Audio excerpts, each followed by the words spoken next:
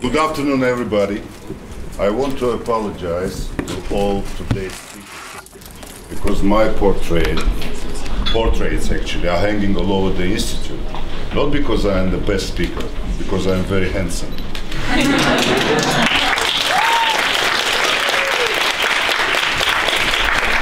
Recently, I was talking to a friend of mine who is the scholar at the university or institute in Moscow.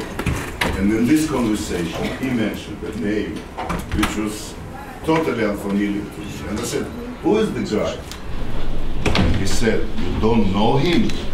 Shame. So I Googled the name and I really discovered that it was really a shame that I never heard about this man. I'm going to ask you a question. Do you know Viktor Frankl? Anybody heard this name? Yeah. Good for you. So, actually, I found, a lot of material in internet, and I'm going to talk to you about this outstanding personality. He was he lived in mid-30s in Vienna, Austria, and he was founder of the today well-known theory in psychology, which is called logotherapy. You know about this theory? I think it's very important for us, particularly for the students of journalism, to know about the theory, and then later I'll be talking about the major ideas and thoughts of Viktor Frankl. Because to be a good journalist, public relations specialist, or even diplomat, it's quite important to know what Viktor Frankl was thinking about the human relationship. And he was a Jew, and when Germans occupied Austria, he was granted American visa, but he decided not to go because his family stayed in Vienna, and he decided to stay with them. And in 1942, he was transported to the concentration camp. So the general idea of his theory was that under any circumstances, even very hard circumstances, their life has a meaning. And in 42, he had a chance, if I can say so, to prove the theory in practice.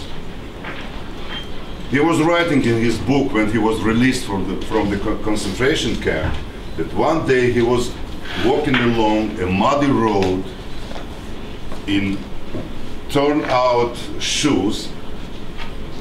His feet were covered by ulcers, and his brain was busy, about many dreadful things, usual for prisoners of the concentration camp. And suddenly he decided to raise above the circumstances, and he imagined himself standing in the big auditorium delivering a lecture, and he actually imagined himself not in concentration camp, but in other circumstances, in a very peaceful circumstances, teaching students his theory.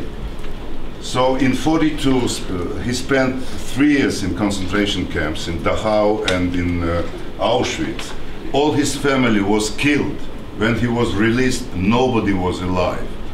But this is his number in the concentration camp, and he wrote a famous book about his experience, the experience of scientists in concentration camp.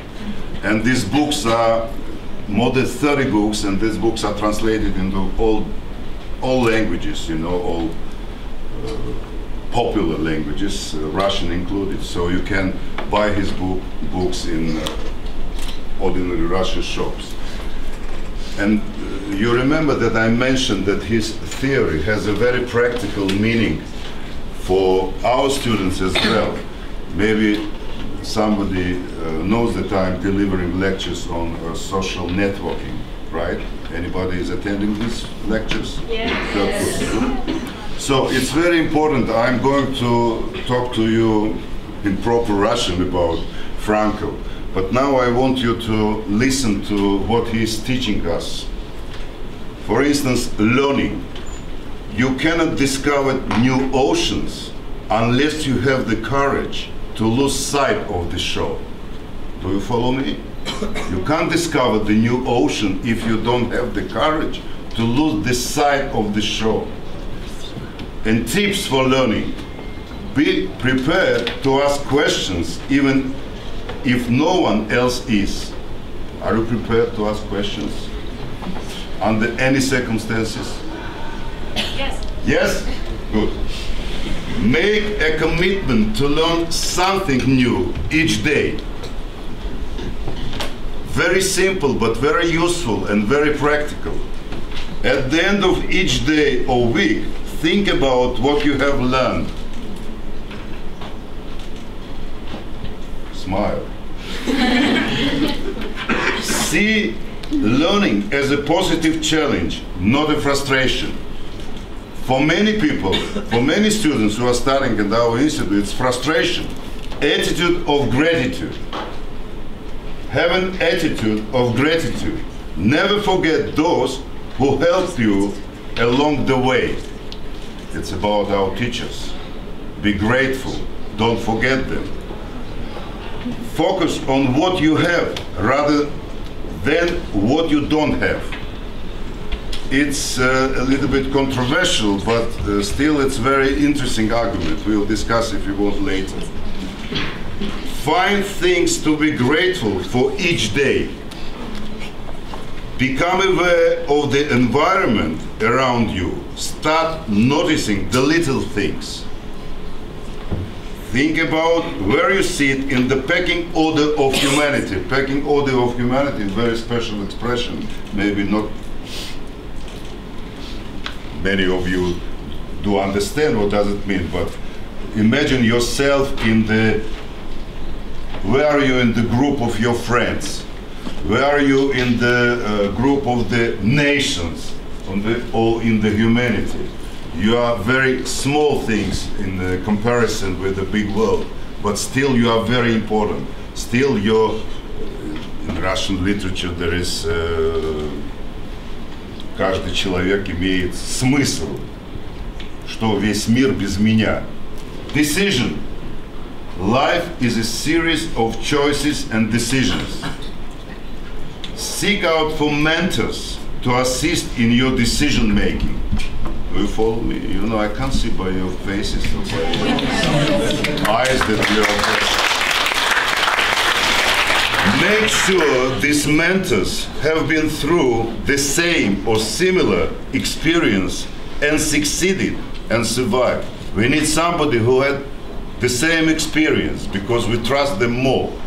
If somebody tells you about how important is learning and studying, and this man never studied and never had experience of to be a student, then you don't trust him. Most decisions can be reversed. True or wrong? True. Or wrong? True. Have the courage to do that if required. Have the courage to do the things if required. Purpose. If you don't know where you are going, you will be probably end up somewhere else. You must have the clear idea what you are going to achieve, otherwise you can end up somewhere else. Ask yourself, why are you doing something? Ask yourself, what would give you the most satisfaction in life?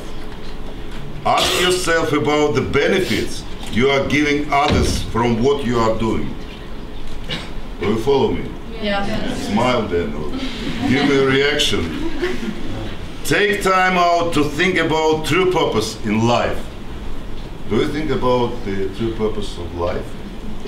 Or you don't care at all? We do. You do? Who does? Good for you. Optimist is about acceptance, believe in opportunity and good outcomes. You all must be very optimistic. Smile. Accept that most people are trying to do their best. Do you accept it? Yes. Good. Accept that the world is not perfect. Yes. Look for solutions rather than problems. Agree? Yes. Good. Seek out for people who are optimists. That's me. Thank you very much.